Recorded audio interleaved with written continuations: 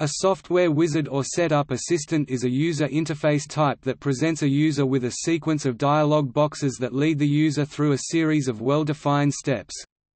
Tasks that are complex, infrequently performed, or unfamiliar may be easier to perform using a wizard.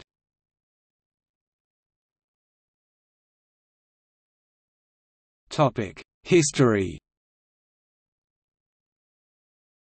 Before the 1990s, wizard was a common term for a technical expert, somewhat akin to hacker. When developing the first version of its desktop publishing software, Microsoft Publisher, around 1991, Microsoft wanted to let users with no graphic design skill make documents that still looked good. Publisher was targeted at non-professionals, and Microsoft figured that, no matter what tools the program had, users wouldn't know what to do with them. Publishers' page wizards instead provided a set of forms to produce a complete document layout, based on a professionally designed template, which could then be manipulated with the standard tools. Wizards had been in development at Microsoft for several years before Publisher, notably for Microsoft Access, which wouldn't ship until November 1992. Wizards were intended to learn from how someone used a program and anticipate what they may want to do next, guiding them through more complex sets of tasks by structuring and sequencing them. They also served to teach the product by example.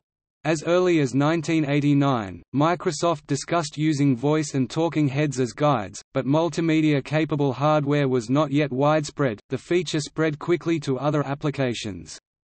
In 1992, Excel 4.0 for Mac introduced wizards for tasks like building crosstab tables, and Windows later used wizards for tasks like printer or Internet configuration.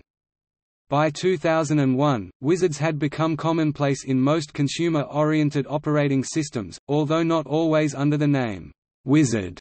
In Mac OS X they are called assistants. The setup assistant is run when the Macintosh boots up, and the network setup assistant is similar to the Windows new connection wizard.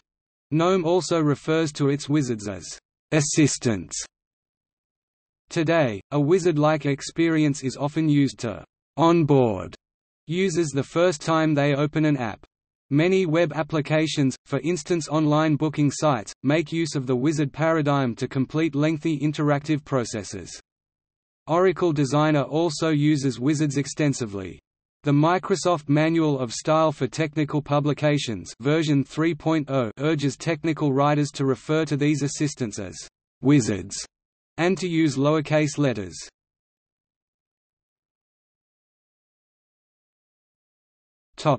Example.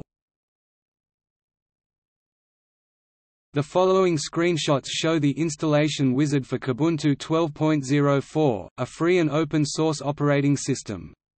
The wizard consists of 7 steps. By the end of the step 7, the operation will be completed.